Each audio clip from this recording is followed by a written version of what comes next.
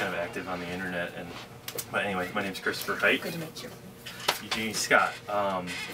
So, yeah, tell us about yourself a little bit and who you are and what you do. Well, I'm the Executive Director of the National Center for Science Education.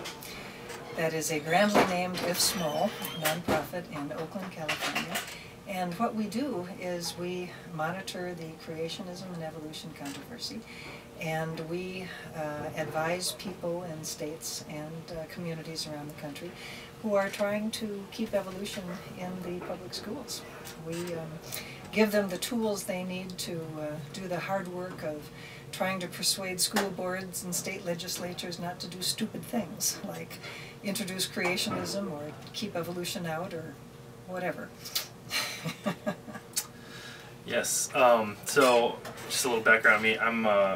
I'm a graduate student at CSU, and I'm in the biochemistry program, and I have followed the ID evolution debate since early in high school, and just I can't believe that we're at the year 2010 and we're still having to deal with it. So my first question... It sucks you in, doesn't it? It really does suck you in. And it's terrible, though, the way it just, you just, it's fascinating. It is fascinating. Yeah, it's kind of, yeah, especially when you get into characters like Kent Hovind and these people that you're just what? How are these people in existence? I mean, they said what? Yeah, how can they believe that? How can they? Yeah, exactly. So, yeah, that was the first question I wanted to lead with. Was there's this graph from the New York Times that shows percentage of people that quote believe in evolution, and it actually, shows.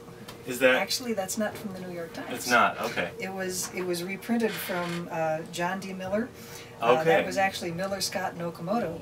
Was published from an article from Science magazine, and the Scott is Eugenie Scott. Oh, well, there you go. Well, see, I didn't even know the full disclosure here. Full disclosure. I'm all about, which I am all about, open access and full disclosure. So the full disclosure is John Miller did all the work on that. He was kind enough to make me second author on that article, but really I just helped him with the interpretation and helped him with the writing of the article. Well, perfect. He did the heavy work. He did the heavy lifting. He's a wonderful data manipulation. Wonderful. He collected the data, and those are his questions. He's been working in this field of public understanding of science for decades, and he was very gracious to include me as the author, second author on this one. But yeah, they're pretty startling. For those of you watching this from afar, this is Science magazine told us that this was the most requested graphic in decades. I mean, this may be of all times. Everybody wants this graphic. I can actually provide you with a still of this if you want to cut it in. But yeah, we beat Turkey. Yeah, we beat Turkey. Great. Yes, sadly. But that's the question that I have is, in American history, what, I mean, I know that you're an anthropologist. Why is it us? What factors in American history contributed to our placement low on this list of... Well, you said the magic word. You said history. And like everything else, the key to understanding the present is the past. I mean, history and culture tells us why we are where we are now. And specifically for the creationism and evolution controversy, it is the history of religion in the United States, and I would also say the history of education. We have a very decentralized education system where decisions are made about what to teach and who teaches and how much do we pay them and so forth, very much at the local level. We have no national curriculum, which is astonishing to people in Europe and Great Britain and Japan and other developed nations. What? This is just absurd to them. But we make all of our decisions at the local level, and those decisions are made by elected school board members, which means education in the United States is very politicized.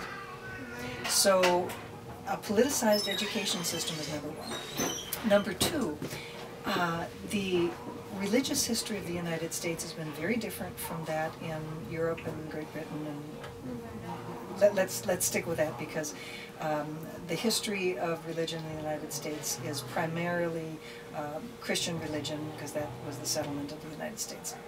And it is, of course, Christianity where you find the major objection to evolution in the U.S., so we'll just stick with Christian religion. Christianity in the United States has taken a much more conservative turn than in Europe and Great Britain. In the United States, in the early part of the 20th century, in the second decade, about 1915, 1918, a particular form of Protestantism called fundamentalism was invented. The idea of biblical literalism is fairly new in American Christianity. In America, we have this idea that biblical literalism is traditional Christianity. It isn't.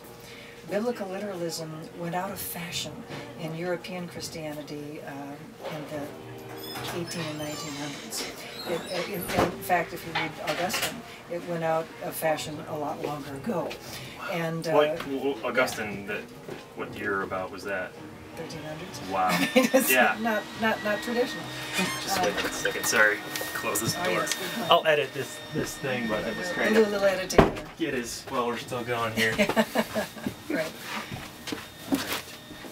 Record here. Probably should have done that anyway.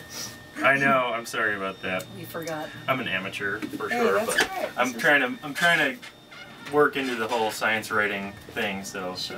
Yeah. Anyway. Good plan. But we'll take that up again. Yeah, okay. Let's see. So we were talking about the religion falling out of... Let me take it up from biblical literalism. A lot of Americans think that biblical literalism is traditional Christianity, but it really isn't. It's a fairly recent development in Christianity. But it's been colored by the history of Christianity in the United States because of the development of fundamentalism, which is fairly recent in American Christianity. It dates from the second decade of the 20th century. Now, fundamentalism dates from the development or the writing of these 12 pamphlets in the second decade of the 20th century, the 12 fundamentals, which laid down this back to basics Protestantism called fundamentalism. And in the 12 fundamentals, they called for biblical inerrancy, which eventually hardened into more of a biblical literalism. And as part of that biblical inerrancy, the point was made that the book of Genesis should be taken more or less as written, although, interestingly enough, evolution wasn't taken in the 12 fundamentals as unacceptable. It's just God had to be in charge, but later on that hardened into evolution was unacceptable. There was more acceptance of evolution in the 12 fundamentals than later on fundamentalist practitioners were able to accept.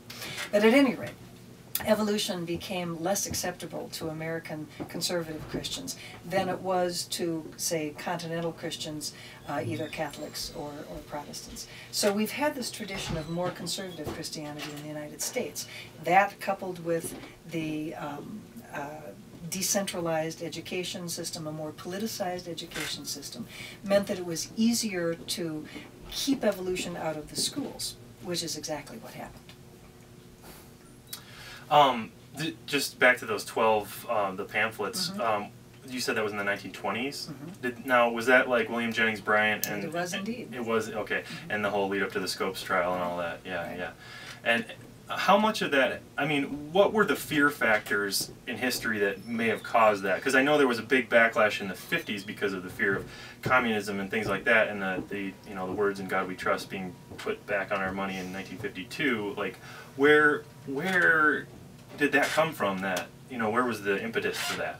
Well, historians look at the period of the 19-teens and the early 20s, the period right after World War I, as one of a tremendous amount of social disruption and anxiety and angst, and a lot of concern about, modernism has failed. I mean, the Germans were considered this paragon of civilization, and my God, look what they've done. Right. I mean, science and modernism has failed if they produce something like the Germans, who had created this horrible mess over there. Right. And so there was a lot of concern that, well, maybe we should go back to basics, and there was a religious revival at the time, and fundamentalism was part of it. So William Jennings Bryan was a very interesting man, and I think